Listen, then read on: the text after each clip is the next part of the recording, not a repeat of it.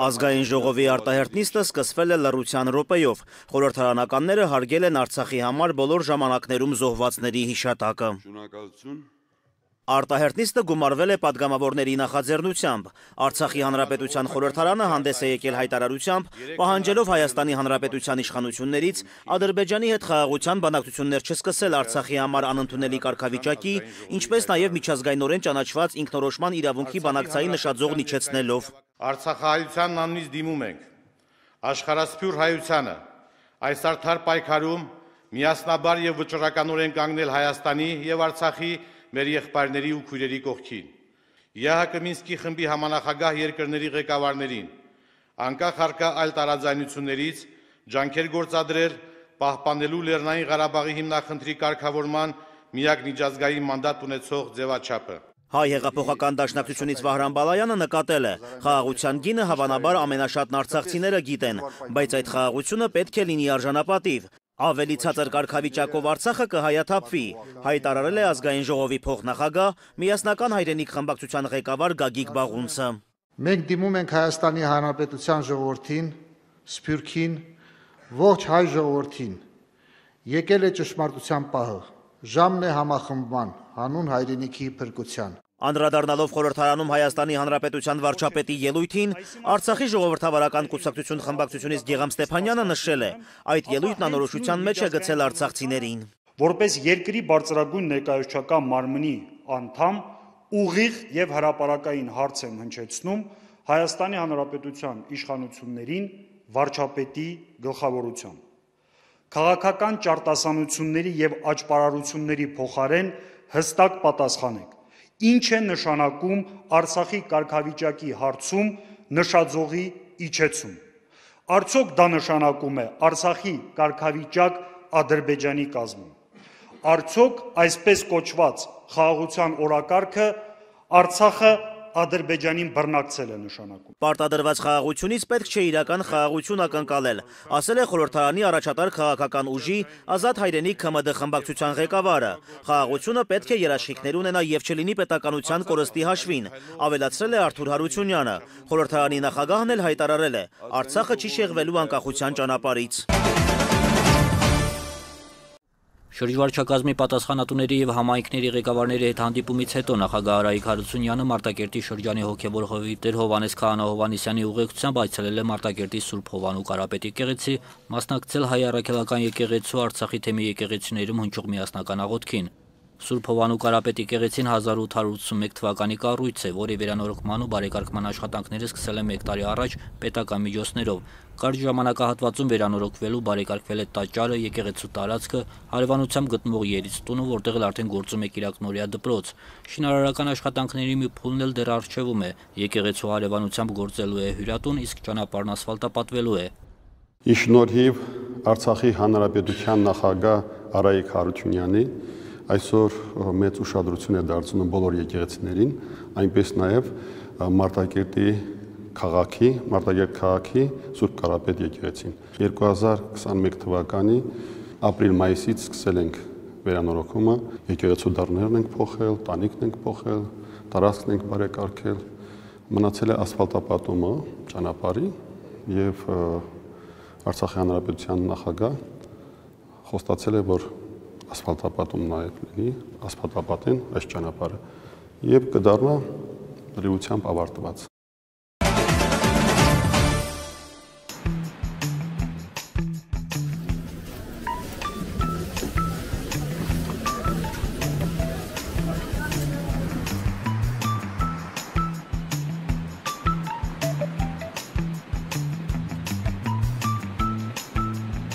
Արցախի ժենգյալով հաց Պատերազմը գլխիվար շրջեց արցախցիների կյանքը։ Տեղահանված հազարավոր բնակիչներ ստիպված էին իրենց վերագտնել այլ քաղաքներում, գյուղերում, ոմանք նաև այլ երկրներում։ Ինա Սարգսյանը նախընտրեց շարունակել իր աշխատանքը հայրենիքում։ Մինչ 2020-ի պատերազմը Հադրութում էին ապրում, զբաղվում ընտանեկան բիզնեսով։ Եկակ Հայաստան ու սկսալ քասիստի գործ անելու ու շատ հաճելի է, որ գործը կանում մարդկանց հետ շփումը։ Հադրութ Բեյքերի սեփականատիրոջից հետաքրքրվեցին օրվա առևտրից, ասաց, որ գոհ է, հաճախորդների պակաս չկար։ Սովորության համաձայն եկող գնացողին խանութի այցեքարտ դարձած թխվածքներն ու հացն է ներկայացնում։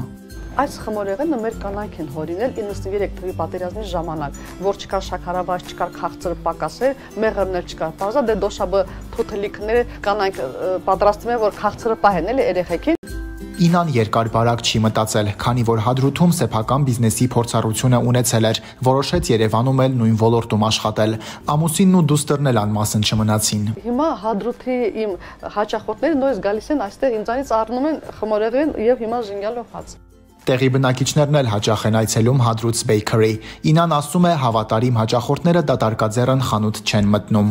Ունիվերներով են գալիս, հələ նայեք, մի հատ կնիկա եկեք, խնդրեմ։ Հրուշակեղենի խանութը ունի նաև կարգախոս. վայելեք Հադրութի համն ու հոտը։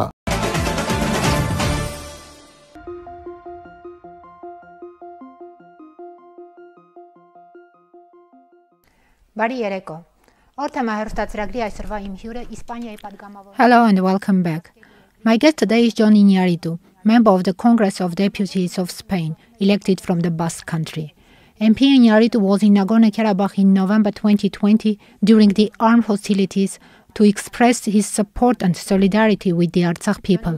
and to personally observe the reality on the ground and the consequences of the military aggression unleashed by Turkey-backed Azerbaijan. Գործած պատերազմական հանցագործությունների վրա։ Good morning, Mr. Iñárritu. Thank you for joining us on Artsakh Public Television from Madrid. Good morning, how are you? Thank you, hope you are doing good as well. Mr. Iñárritu, last month Azerbaijan used the war in Ukraine and advanced in Nagorno-Karabakh, the Russian peacekeeping responsibility zone. The demands of the OSCE Minsk Group co-chair countries, France, the United States and Russia, to Azerbaijan to withdraw its troops to their initial positions are still pending. How to make Azerbaijan respect the ceasefire and refrain from use of force? As you mentioned, Azerbaijan is taking advantage of the situation in Ukraine, of the war in Ukraine, taking advantage that everyone is looking at this situation to violate the ceasefire. It's true that it's not the first time. From 2020, after the agreement of ceasefire, after the war in Artsakh, constantly Azerbaijan violated the ceasefire. But in the last weeks, we are seeing how they are using this provocation, this cut of gas, the violation of the contact line in Farouk or in Karmort, in different areas of Artsakh, and it's for this reason that first of all, I think that the international community must act very quickly to avoid and to prevent another war situation, another crime, potentially crime activities from Azerbaijan, as we saw 2 years ago. Mr. Iñárritu, experts are alarming about the risks of further escalation, taking into consideration the vulnerability of Russia in Ukraine and in the world. Do you see any preventive measures? The risk of escalation is real. It's real. It's not a theory. We saw last month what happened in the area and the constant provocation of Azerbaijan. In my opinion, and taking into account what is happening around the world, and taking into account that the members of the Minsk group are, in this case, Russia, United States, and France, and how is the relationship between them now in the war situation in Ukraine, I think that the international community, not only the states involved in the resolution of the final conflict, but also and even United Nations, the European Union, the Council of Europe. But we should remember that both Azerbaijan and Armenia are members of the Council of Europe, must act very quickly, and also taking measures or also sanctions against Aliyev's regime, taking into account the war crimes committed 2 years ago, and also the provocation that this regime is constantly doing in Artsakh.